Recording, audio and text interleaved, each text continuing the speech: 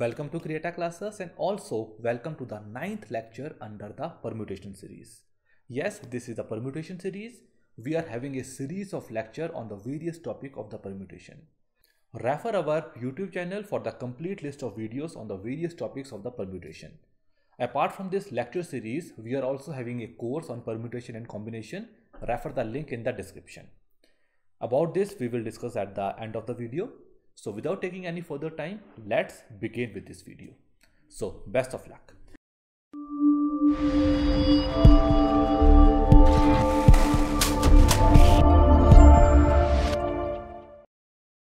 So in this section, we will cover some higher level of questions as compared to the questions we have discussed in the previous two lectures. This will be a big lecture of around 45 minutes as we have covered some of the big questions. So we have divided the lecture into total 3 parts and this is the first part. So let's directly proceed with the questions. Our first question is, how many 5-digit positive integers comprising only the digits 1, 2, 3 and 4, each appearing at least once, exist such that the number is divisible by 4? This is the question. Pause the video and try to solve this question on your own.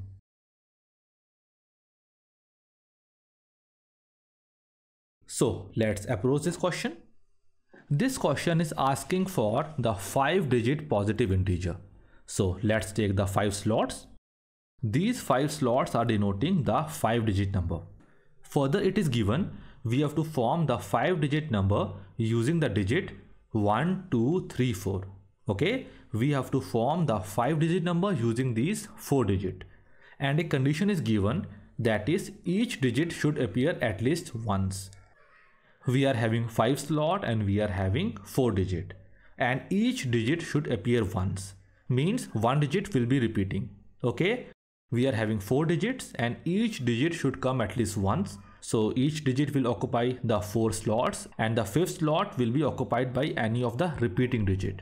Okay, 4 digit will come normally and the 5th digit will be the repeated ones. This is the condition that is given. Apart from this, one more condition is given, that is the number should be divisible by 4. We are having the 5-digit number. How we will check this number will be divisible by 4? What is the criteria for that? The criteria is that, this is very important, if the last 2 digits of the given number is divisible by 4, then the complete number will be divisible by 4. This is the criteria to check the divisibility by the number 4. If the last 2 digit is divisible by 4, then the complete number will be divisible by 4. Got it? We are having 4 digit. So firstly, we will check the last 2 digit of this complete 5-digit number. That should be divisible by 4. If we place the digit 1 at this place and digit 2 at this place, then this number will be divisible by 4. Whatever the 3 digit we choose in these 3 slots, this complete number will be divisible by 4. Why? Because its last 2 digit, that is 12, is divisible by 4. Getting this fundamental? By placing the digit 1 and digit 2 in the last 2 slot, we can say whatever the digit we put in these 3 slots, the complete number will be divisible by 4. Got it? This is the first case. Further, let's check what are the various 2 digits that we can form at the last 2 slots so that the number will be divisible by 4. Further, if we place the number 2 and the number 4 in these 2 slots, yes, these number can be divisible by 4. Further, if we place 32 at the last 2 digits, this number will be divisible by 4. Further, we can also use the number 44 at the last 2 digits. Okay, we have seen we can repeat one number 2 times because we are having 4 digits and we are having 5 vacant slot. So we can repeat one digit 2 times. So here, if we repeat the digit 4 2 times at the last 2 slots, we can say the complete number is divisible by 4 because 44 is divisible by 4. Got it? Only 4 cases we can form where we can say the number is divisible by 4. Okay. Now we will individually take all these 4 cases and we will try to solve out what are the various number of arrangement that we can form, and in the end we will add all those arrangements. So this is the approach that we will use. So firstly, we will take the first case, that is in which we are having the number 12 at the last 2 digit. Now we will see what are the various number of arrangement that we can form by placing the number 12 at the last two slot and by using the number 1, 2, 3 and 4. And these numbers should come at least once in all these slots. Okay, this is the condition that is given. Based on this condition, let's approach the first case. So our 2 slot has already been fixed. So let's see what we can use in these 3 slots. Okay. Number 1 and number 2 has already been consumed. So we can use the number 3 and number 4 in these 3 slots. By doing so, we are left with 1 slot. Okay, number 1 has been used, number 2 has been used, number 3 and 4 we will use in any of these 2 slots. Mean one number will be repeated. Okay, either we can repeat the number 1 or the number 2 or the number 3 or the number 4. Okay, getting this fundamental. Why we are doing so? Because of the digit 1, 2, 3, 4, it should come at least once. And we are having 5 slot, means one number should be repeated. It can be either 1 or 2 or 3 or 4. Okay, so again we are getting 4 cases. Let's see. If we use the number 3, 4 and 1 in these 3 slots, we got the number of arrangement as 3 factorial. Okay, 3 slots and the number of given input is 3. So we got our permutation as n factorial, that is 3 factorial, which is equal to 6 arrangement. So if we use the number 3, 4 and 1, we are getting total 6 arrangement. Got it? Further, if we use the number 3, 4 and 2, okay, here we are repeating the number 2. So how many arrangements we can form? Here again we can form the 3 factorial arrangement, that is n factorial. Got it? 3 factorial, that is 6. So by using the digit 3, 4 and 2, we can form total 6 arrangement. Okay. Further, if we repeat the number 3, that is if we use the digit 3, 4 and 3 in these 3 slots, how many arrangement we can form? Here is a trick. Now we can form total 3 factorial upon 2 factorial arrangements. Why we have divided this number with 2 factorial? Because here the digit 3 is repeating 2 times. So we have divided our 3 factorial, that is our traditional answer, with the 2 factorial. So we got total 3 arrangements. Okay. Let's move further. Now we will repeat the number 4. That is we are having 3 slot and the input is 3, 4 and 4. Okay. Number 4 is repeating 2 times. How many arrangement we can form? It will be 3 factorial upon 2 factorial, that is 3 arrangement. If we are using 3, 4, 1, we are getting 6 arrangement. If we are using 3, 4, 2, we are getting 6 arrangement. 3, 4, 3, 3 arrangement. 3, 4, 4, 3 arrangement. So in totality, we got total 18 arrangement in the case 1. Okay. When the last 2 digit is 1 and 2, that is 12, then we can got total 18 arrangement. Got it? So let's move to the second case where we are having 24 in the last 2 digit. Let's see how many arrangement we can form. Here we will use the same philosophy. I am not repeating the philosophy. We have already used the number 2 and 4 in the last 2 digit. So we can use the number 1 and 3 in any of the 2 slot, and 1 slot will be remain vacant. That will be the repeat digit. Okay. So the number of cases that we can form is 131, 132, 133, 134. Okay. With 131 we got total 3 arrangement. With 132 we got 6 arrangement. With 133 we got 3 arrangement. With 134 we got 6 arrangement. In totality we again got total 18 arrangement. In case of any doubt, just comment below. I will explain this in further detail. Okay. So in the first case, when we have used the 12 in the last 2 digit, we got 18 arrangement. When we have used 24 in the last 2 digit, we got again 18 arrangement. In the third case, when we are using 32 in the last 2 digit, we will again got 18 arrangement.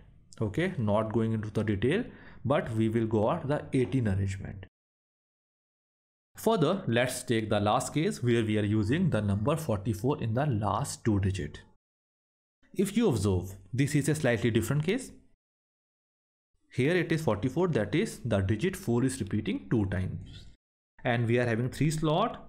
What is the input to these 3 slot? It will be 1, 2 and 3. Okay, none of the number is repeating here. That is only 1, 2, 3 will be applicable. and the digit 4 is repeating 2 times in the last 2 digits. Okay, that has already been consumed. So we got 3 slot and 3 input, that is 1, 2, 3. So how many arrangement we can form? We can form 3 factorial arrangement, that is 6 arrangement. Okay, the fourth case is slightly different as compared to first, second and third. So in the first case we got 18, second 18 arrangement, third 18 arrangement, in the fourth we got total 6 arrangement. So our final answer will be equal to the case 1 or case 2 or case 3 or case 4. That is, we have to add all these 4 cases. That will be 18 plus 18 plus 18 plus 6, which is 60 arrangement. That is the answer of the question. Okay, got it? Slightly a lengthy one, but this is the procedure that we have to follow. Okay, got it? So that's the answer of this question. Let's move to the next question. The question is, how many 6-digit positive integers comprising only the digit 1 or 2 can be formed such that the number is divisible by 3? So this is the question. Pause the video and try to solve this question on your own.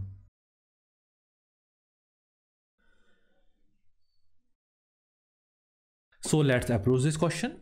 In this question, we have to form the 6-digit positive integer, means we are having total 6 slots. These are the 6 slots. Further, the condition is given, that is the integer that we have to form should only be comprised of the digit 1 or digit 2. Okay, this is the condition that is given.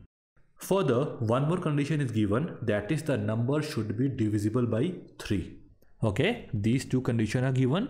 First, that is we have to form the integer which should be formed from the digit 1 and 2. And the second condition, that is the number should be divisible by 3.